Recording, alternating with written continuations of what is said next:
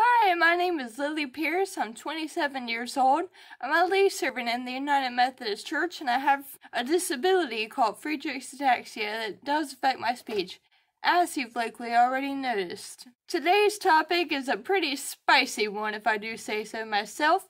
Should religion affect politics? As a Christian, should my religious views affect my political views? I'm going to try to keep everyone happy in this video, which probably means that everyone will hate me after it.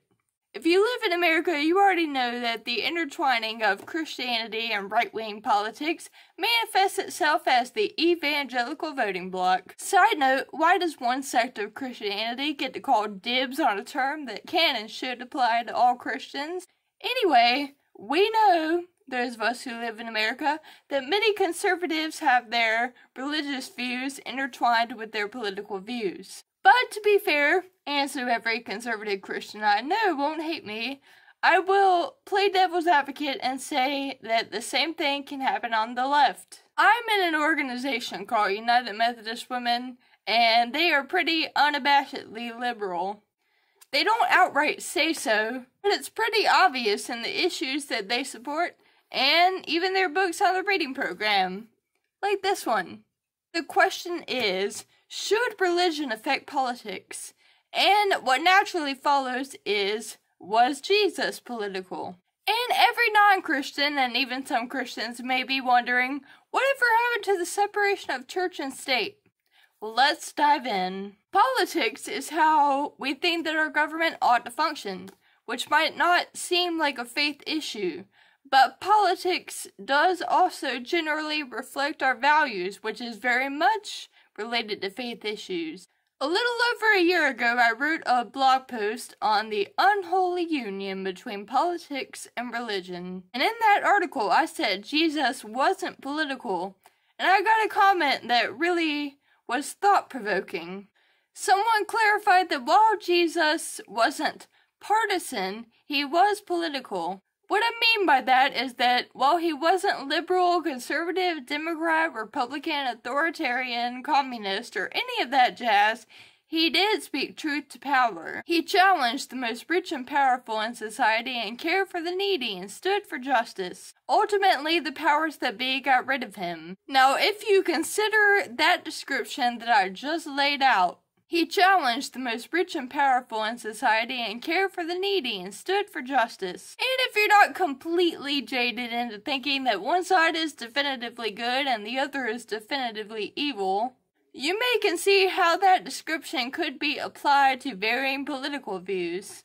A liberal could point out the extremely wealthy and powerful who are often benefited from Republican-backed tax breaks as the powers that be. Caring for the needy and standing with justice could involve instituting a living wage or supporting Black Lives Matter. On the other hand, a conservative could point out limousine liberals, those hypocrites, as the powers that be. And for them, standing with justice and caring for the needy could be defending the rights of the unborn, aka opposing abortion, or standing with the police officers that risk their lives daily to protect us.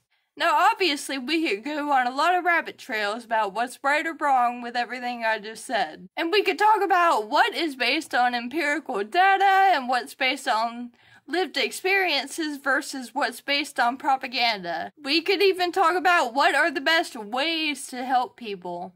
But here's the point. Since Jesus was political, but not partisan, he can be applied to different partisan viewpoints. I'll tell you the truth and be upfront, I myself lean more liberal, but I am pro-free market, pro-capitalism ultimately. So I lean left within the framework of free market. But hey, I'm young, I don't know everything, I'm still learning, so who knows what I'll think a year from now, but this is how I feel as of December 2020. But what's amazing is that one of my biggest spiritual confidants is very conservative. Amazingly, politics rarely comes into our conversations, because even if we disagree on how to apply the principles of Jesus, we do agree on those principles. At the end of the day, Jesus is spiritual and eternal, and politics is worldly and temporary. Christianity transcends politics.